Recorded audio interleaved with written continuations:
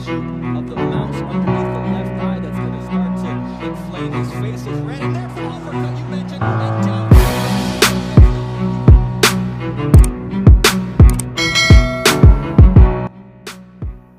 Matapos magpakitang gilas sa magkakasunod na laban sa Amerika ng Pinoy na si Marcito no Mercesta, na kung saan ang mga kinalaban nga nito karamihan mga Mexican fighter.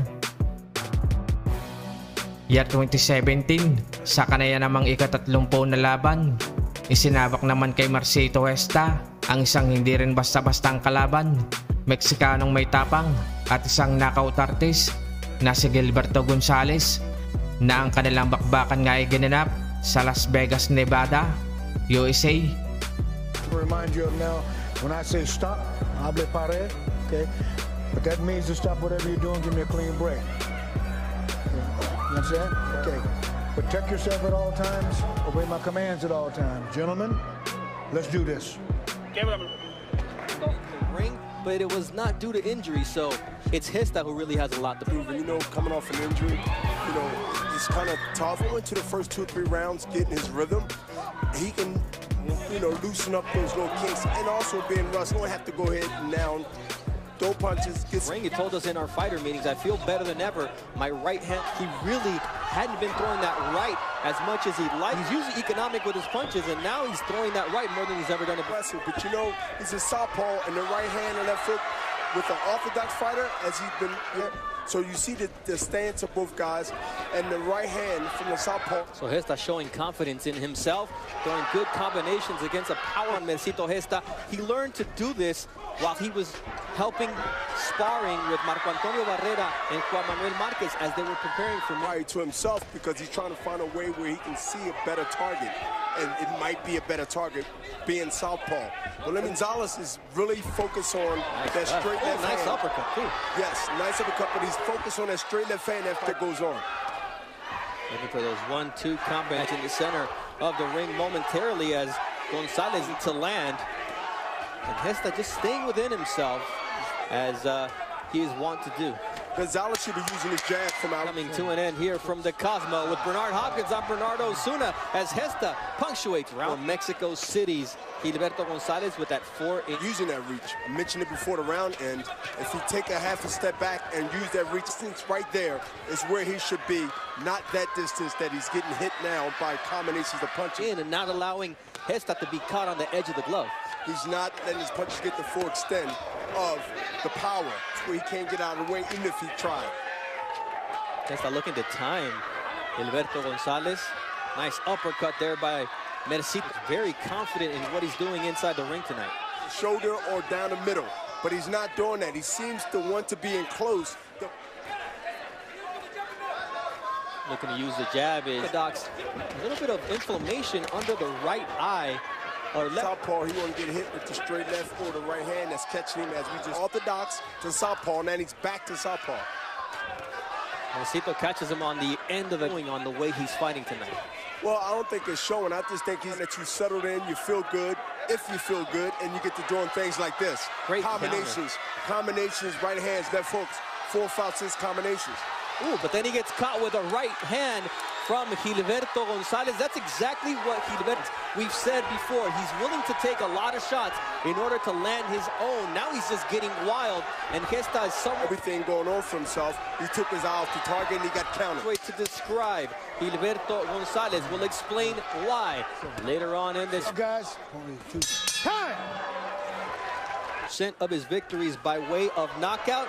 He's been so that's going to be a concern, but he's fought through so much more than that. When you see blood like that coming from Gonzalez, it has to be broken, because that's a really lot of blood coming. Nose.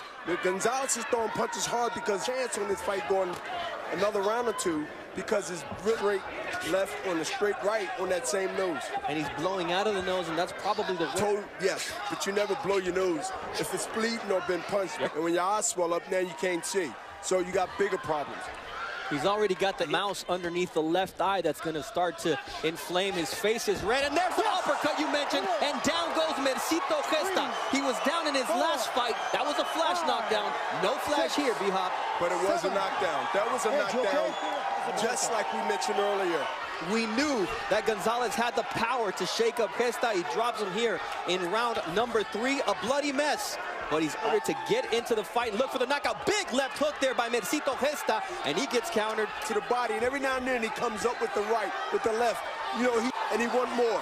That's it, that big right that was partially blocked by the glove of Mercito Gesta, who now lands a knife in round number 3. As Gonzalez puts... When he moved like this, then Gonzalez got to go ahead and reset. Round number 4 of a 10-round fight. We know what we're... So far, he's been able to land one that shook up Gesta. Running, but boxing. But he has to keep his hands moving, whether it's the right hand or left hook or the stiff jab. And now this is happening. He must connect a nice combination. But both fighters are really going wide with their punches. Here, Gesta putting punches together as Gonzalez is up against the ropes. Doesn't seem like that's the place he wants to fight, you know, with a long arm reach, because for some reason, and let that straight right hand, straight left hand come straight down the pipe. It's taking a half a step back. Oh, big left there from Gonzalez, but... Yeah, he sort of rubbernecked it. You know, he sort of went with the punch, but he didn't count. The move was brilliant, but he didn't come right back. Now he did with a 3-punch combination. And look at the legs of Gilberto. He's breathing. He's really probably breathing blood. He's swallowing blood, and now he's throwing punches from a desperate situation. And he's Gilberto Gonzalez, as we've seen earlier on in this fight.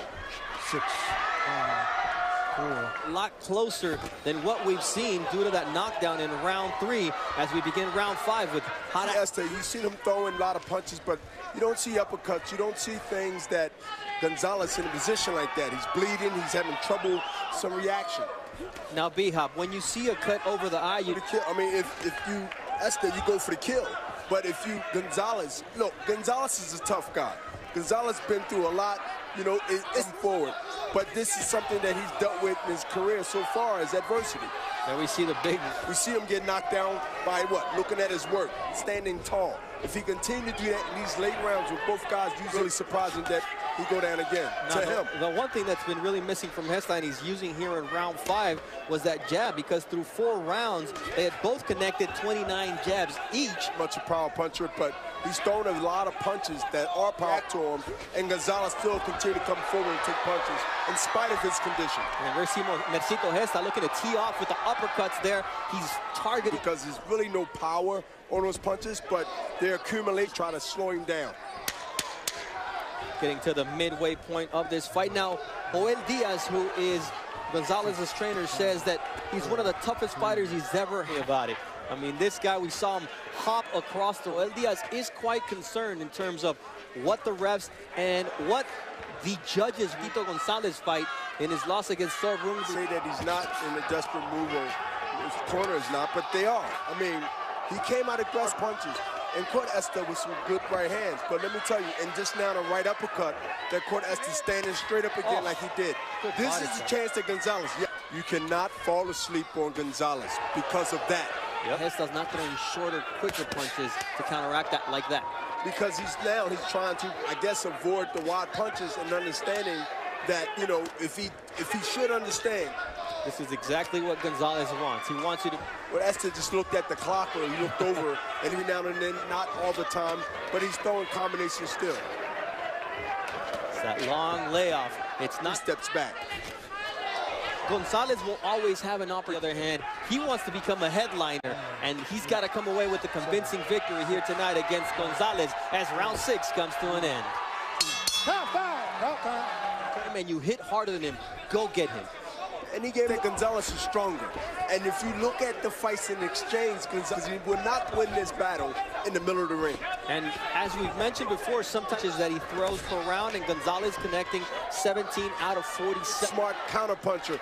And this is what he has to display. Blowing that blood through his nose. And you can only imagine or expect him to be swallowing some of that, and that's got to bother him as he connects a nice uppercut to Gesta momentarily. But Gonzalez, you have to give. Look at the straight left hand. And it got little Esther's attention that show that these guys are mean in business and they want to move forward. And try to connect with those vicious shots here as round 7 comes to an end. A fight that has a 10-8 round because of a knockdown, getting closer as the rounds progress. and in close. Now, I find it very interesting to say not to hurt him when you're smothering him. The plan is to hurt him when he's stepping out like Hesta, moving laterally. Gonzalez is too straight at the clock. Again, the same punch. Good uppercut now. Get him off him. Gonzalez was through 2 punches coming. Hesta now lands a nice. Knows that the barrage of punches is coming. 1 punch at a time. He misses the been a lot more swollen. But Gonzalez cannot continue to take punches square on the button. He just changing jabs here as round 8 has about 50 seconds left. Boxing from Hesta and power shots from Gonzalez, but it looks like Hesta. A minute went by and both guys was head hunting, and then Gonzalez is going straight. Nice 3-punch combination, but as he tries to go to the body here, Hesta always has an answer, and he's catching a second wind here at the Cosmopolitan in Las Vegas. Nice finish from Gonzalez. Time!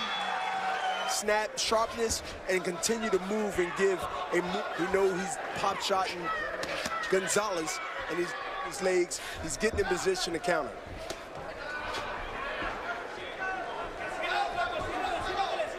The corner of Gonzalez wants him to. So he's coming with power, but he cannot. He fires off 2 or 3 shots in a few seconds. You will see that. Mercito Hesta once again peeked at the clock on the big screen here, way to a good 9th round as Gonzalez wants to close out and steal it here on Golden Boy Boxing on ESPN. Hesta gets tagged with the right hand, somewhat of a push, but this is what you expected when it came to the finish of this fight. Both guys laying it on the line, B-Hop. All-out war, absolutely. They know, they fight it. Listen, Gonzalez fighting like the fight is so close, where if he win this round, he win the fight. Who knows? It's happened in boxing, but this is what...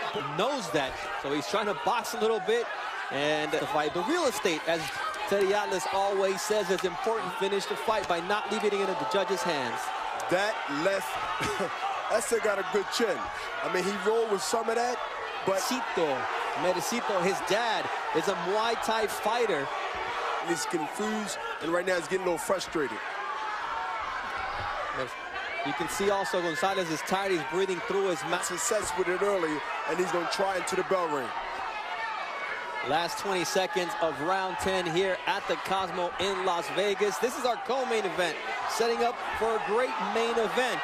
The action between Mercito Hesta and Gilberto Gonzalez has been nonstop. Yes, clench your fist, go, let it fly. As only 5 seconds remain, we make it to the final bell. Here on Golden Boy Boxing on ESPN. And B-Hop, both fighters gave it their all, and it would seem that Mercito Hesta... 96-93, all for your winner by unanimous decision. No mercy, Mercito Hesta! Now, 96-93 seemed like the most adequate, but someone didn't even give him a 10-8 round.